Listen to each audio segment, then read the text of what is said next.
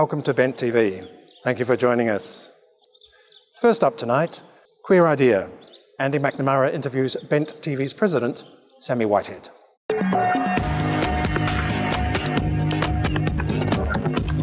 Hey, welcome to Queer Idea. I'm Andy Mack, and tonight I'm talking to BTV's president, Sammi Whitehead. Welcome, Sammi. Hello. We are going to chat a bit about BTV and a bit about you. Let's start with your history in community groups, please. Oh, okay. I might give away a bit of my age because I'm a bit of an old girl now. But I suppose probably by the time I was 18, I joined my first community committee. I was heavily involved in athletics as a kid, and I ended up being secretary of the Collingwood Athletics Club, which is a very long-running, long-standing athletics club. And I did that for a couple of years and was involved in helping organise functions and fundraisers, and as well as the secretary.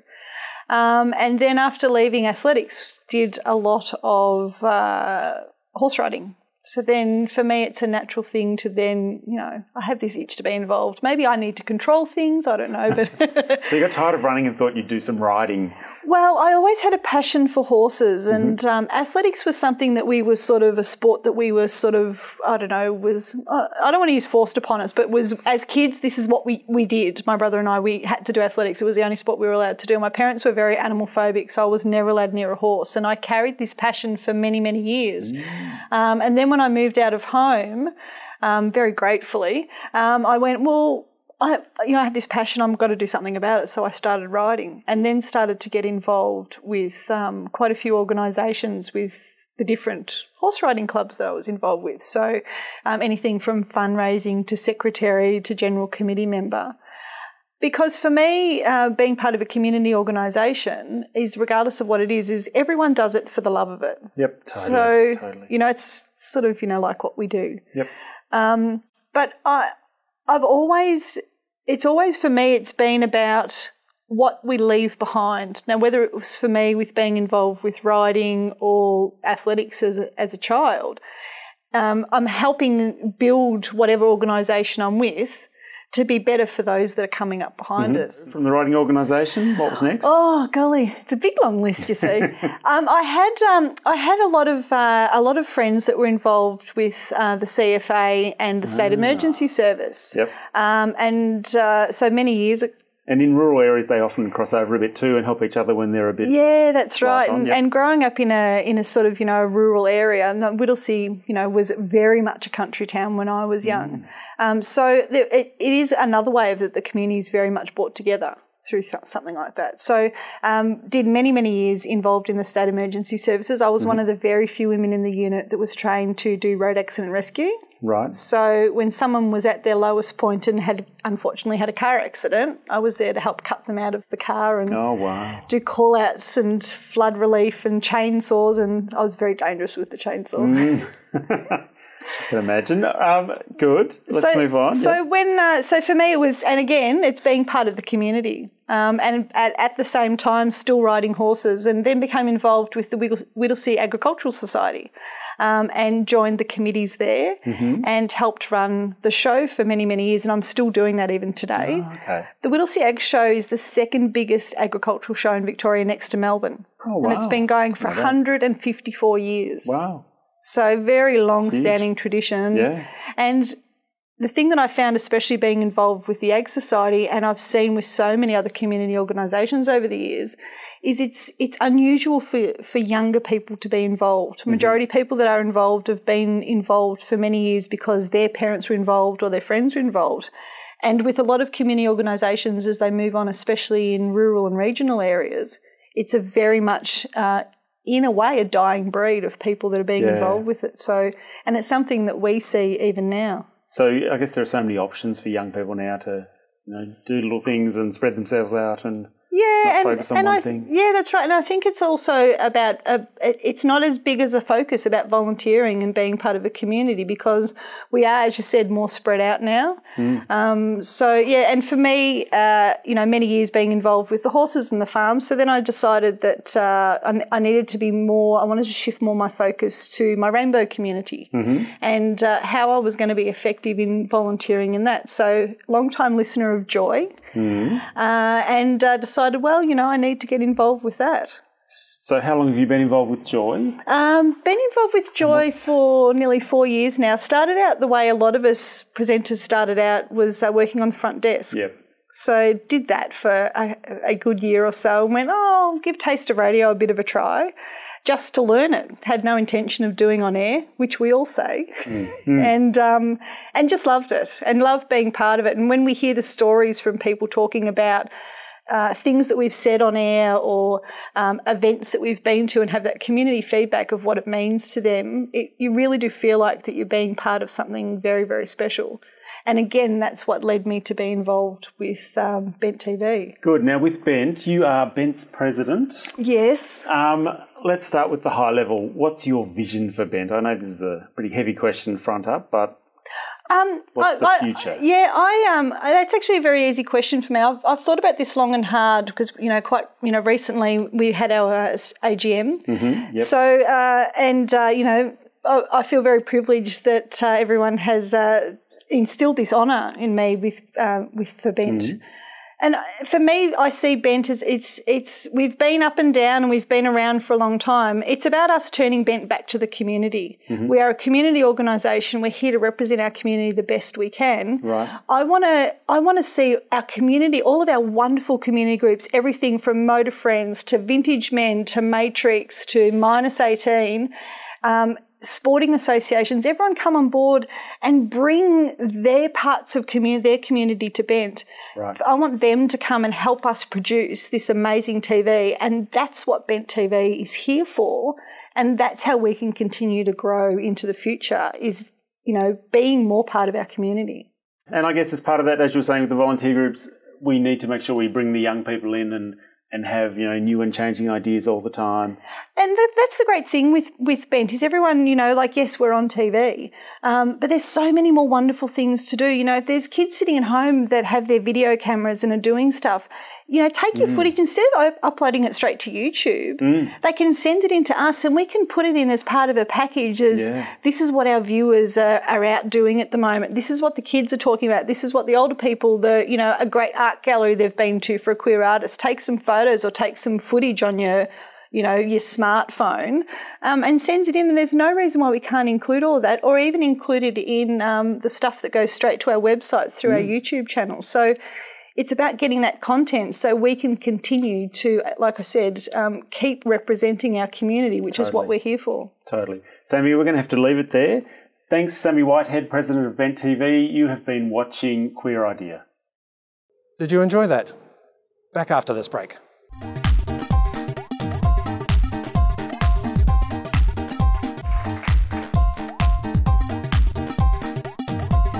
Welcome back. Next, we have Powered Entirely by Ginni with a song with her guru.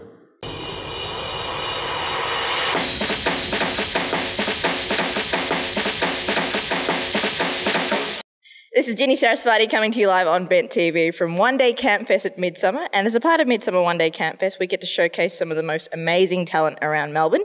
One of the most amazing talents that I've ever come across in my lifetime is my guru, Parvati Sundari. Interviewed her last season. Now she's out with a new single called Illuminate. Parvati, thank you for joining me. Thank you for having me, Saraswati. Now, it's you're just fresh off the stage. You performed to quite a fan club out there. Perspiring, yeah, as we speak, me from too. The sunshine. Beautiful sunshine here, but I've got to say, how did it feel? That was your first live performance of Illuminate. It was nerve-wracking. I could have turned around and pedalled backwards out of the park when I arrived, but into the water. But I felt very well supported and loved, and had some fun, and just forgot what I was doing after a while. So.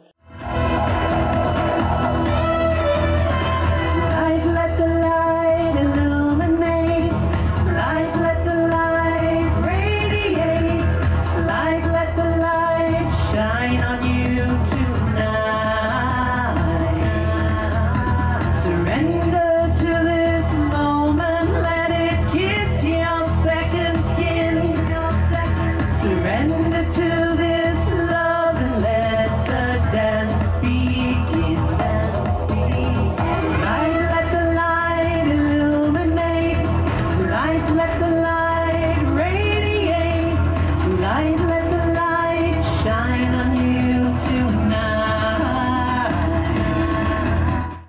As your disciple, when you tell me that you felt nervous, I'm like, psh, why? But gurus do get nervous. We do indeed. We have emotions just like everybody else. We doubt ourselves at times. Yeah, we get scared at times, and all of the feelings you have, we have too. So you've been teaching for a good, nearly 20 years now? No. Did I add a few years onto that? You did. You made me like 72 or something like that. No. I've been teaching full-time for 10 years now. Right. And you've clearly mastered that, and now branching out into a singing career, it's kind of a whole new, different, scary path, isn't it? Absolutely. And it's mainstream kind of world dance music. So even though it's sacred music and very high vibrational and designed to help chakras open and that sort of thing, it's really scary because it's people I don't know are in the audience and in the world. Let the dance begin,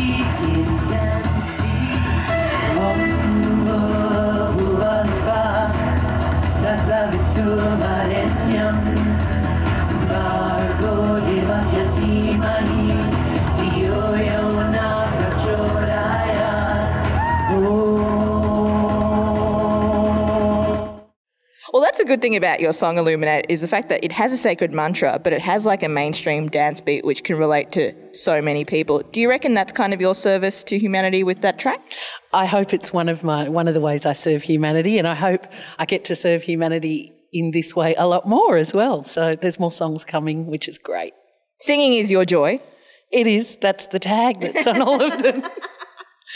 And, everyone at Shanti Mission, the school that you teach us, love hearing you sing, and the world is going to hear you sing now. What can we expect from you in the next 12 months? I think you can expect an album full of dance music, some dance anthems, and more teaching, more meditating, more all of what I usually do.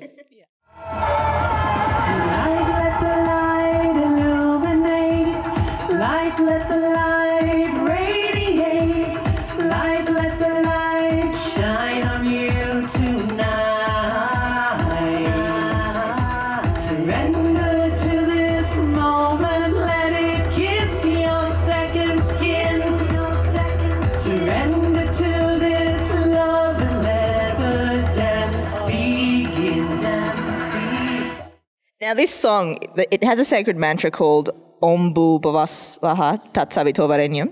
Can you explain what that mantra actually means? First of all, congratulations. It's the Gayatri mantra that I sing throughout Illuminate, and it's kind of like our Father of the Hindu tradition. So it's asking that in all three realms. So the realm of creativity, of creation, the realm of becoming, and the physical world, that we pull the divine light into our minds, and it's kind of a prayer that we do that correctly, and that what we do with that light is then to shine and be magnetic and be more like the divine. Parvati, you have been on various gay media before. Yeah, both Joy and Bent. Exactly. And why would you think this kind of gay media is actually important for our community? It's important because it actually, both Bent TV and Joy, what they offer is really diverse. So for regular radio stations that I listen to, they have a particular type of music, like it's either historical music or it's, smooth, easy listening. Sorry, I didn't mean to do that then. Easy listening. What I love about Joy and about Bent is because it's the media of a whole section of community, there's a variety of programs. So you get everything from spirituality to shopping tips. And so I love the variety, and I think it's important in terms of us becoming more and more and more a regular part of the world. Absolutely. I have to say that too, because it gives everyone else access to our community that they probably won't get in any other way. And they hear that we just like gurus are like people, gay people are just like regular people too. Really? Yeah, we have all the same emotions. We still pay taxes. Fears. We pay taxes. Yeah, we do. We see doctors. No. We're just really good at having a good time. Exactly. We're good at partying. Why wouldn't you want to be a part of this community? I've got to say, though, Bent TV, please support it. You can join as a member. Absolutely. Please join as a member. And you can make donations to Bent TV. It survives purely on your goodwill and your good heart. Absolutely. Check out benttv.org.au to find out the details of how you can become a member, and check out joy.org.au how you can keep Joy 94.9 on the airwaves.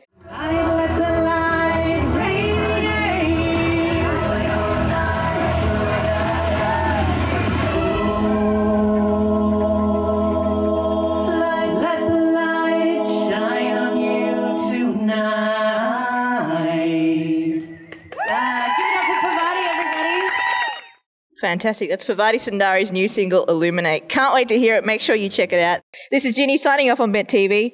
Check me out at Twitter at Ginni Sarasvati or on Facebook at Ginni Sarasvati. Bye. Namaste. Very interesting, upbeat song. See you after this break.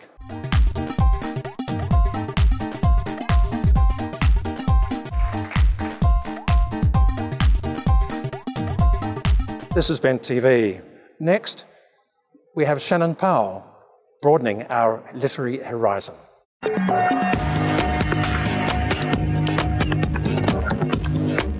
Welcome to Bent TV. My name is Chappelle, on loan from Joy 94.9. I, of course, do the Chappelle Show, which is all about hip-hop. But today on Bent TV, with the opportunity to change mediums, I thought I'd mix up my content a little bit. And I'm very interested in reading because I am a little bit of a nerd. And I thought, what better way to, with the advent of the Marvel films and comics and the popularity of fantasy with the Game of Thrones, that we talk about novels and fiction, and I'd like to introduce Ms. Emma K. Osborne, Melbourne writer, Thank you very much. to the studio.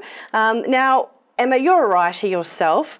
Now, there's a sort of new phenomenon happening in fiction that we're starting to see a lot more gay protagonists, particularly in sci-fi and fantasy and even comic books. Absolutely. When did we start to see that change?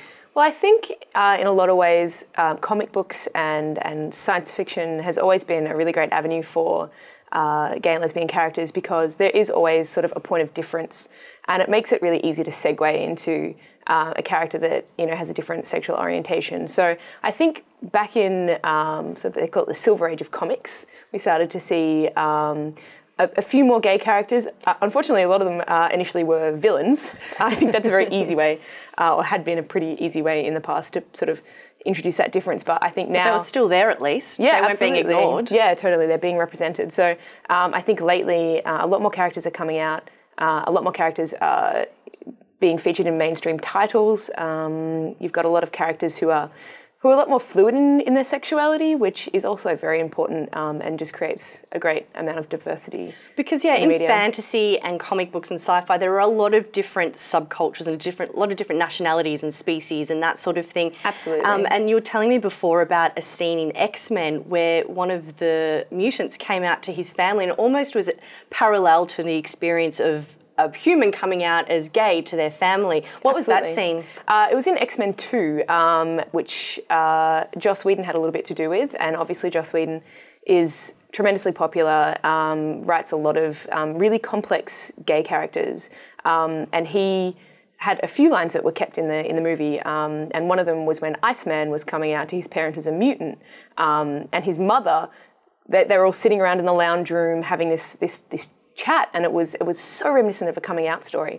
And his mother kind of leant over and said something like, "Have you tried not being a mutant?"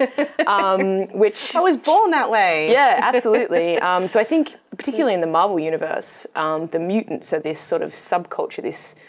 A lot of them look absolutely very much like normal people, but some of the mutants have different structures. They have wings, or they have blue skin, or whatever. So there is a huge amount of diversity within the mutants. But it's definitely something that is seen as something that's a bit unknown, and that is definitely, or could be seen as an allusion to gay and lesbian characters.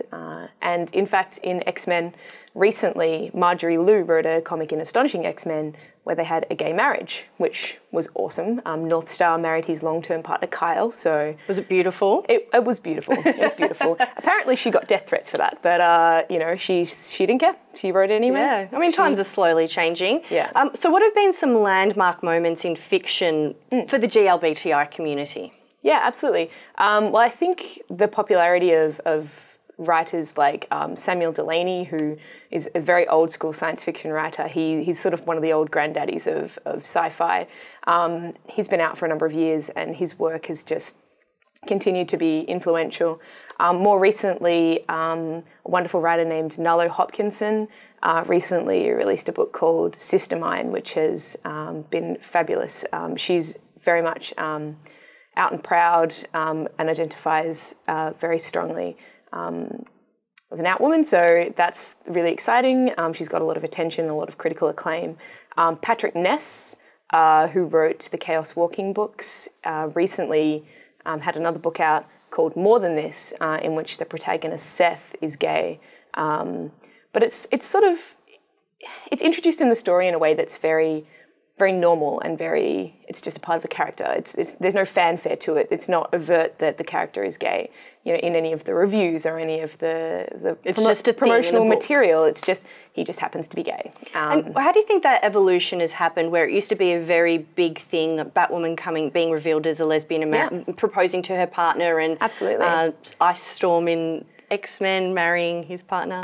North Star. Yeah, right. There are a lot of heroes. All the names. Yeah, Wikipedia is really good for that, actually. Yeah. So where did that evolution come from, where there was a lot of fanfare around gay characters and gay storylines, to something like Patrick Ness's book, where it's cool that it happens, and it's just something that, Well, I suppose it's really just a product of the times. Times are changing. I think in the past, where characters were sort of featured as being the gay character, it's now just becoming so normalised, which I think is really wonderful. Yeah. Kate Kane actually is a really exciting character, Batwoman. It's just been relaunched. So what we can say is, I guess, that the nerds and people who consume fantasy and sci-fi and comic books are sort of ahead of the curve and mainstreaming GLBTI content ahead of everyone else. Yeah, absolutely. I think it's just with the whole. I think superheroes have a lot to do with identity and a lot to do with sometimes hidden identities and different and points of difference. So I think that's a really easy transition. So for yourself, Emma, you're a writer. You generally like fantasy, sci-fi. What's your style? Yeah, I suppose you could call it speculative. I write a bit of horror, fantasy, science fiction. I recently wrote a military science fiction story that had pretty cool. A gay protagonist, which was a lot of fun to write. So what does it mean for you as a woman who doesn't identify as lesbian, for your writing, seeing that it is becoming so mainstream now to have GLBTI protagonists in the style of, genre that you love? I think it's great. It's so freeing to write things, and for some reason I end up writing a lot of characters, a lot of gay male characters. And I find it really liberating to be able to do that. And I think a lot of people cop flack for not writing it within their own experience. Some people might say, well, you can't write as a black woman. You don't know what it's like to be a black woman or whatever. But when it comes to science fiction and fantasy, well, I've never been to Mars either. So, yeah, exactly. There's certainly that you can pretty much write whatever you want and exactly. try different styles, and that gives you a lot of freedom as well. And what sort of stuff do you have coming up next year? I'm working on a novel which features a black lesbian protagonist. And where can we find your work? My work can be found right now online on dailysciencefiction.com. Do you have a website yourself? I do have a website. It's got a few links on there. It's emmakosborne.com, and it's Osborne, Osborne. Fantastic. Yep. Well, thank you so much for joining us on Bent TV today. It's been very eye-opening to see the world of GLBTI content in science fiction, fantasy and comic books. My name's Chappelle. Thank you so much for joining us on Bent TV. A lot more great content coming up very soon, and you can check me out on Joy 94.9. That's our show for tonight. Thank you for watching. Please visit our website, benttv.org.au, and provide feedback at feedback@benttv.org.au. We appreciate your comments and look forward to hearing from you. Thank you. See you next week. Good night.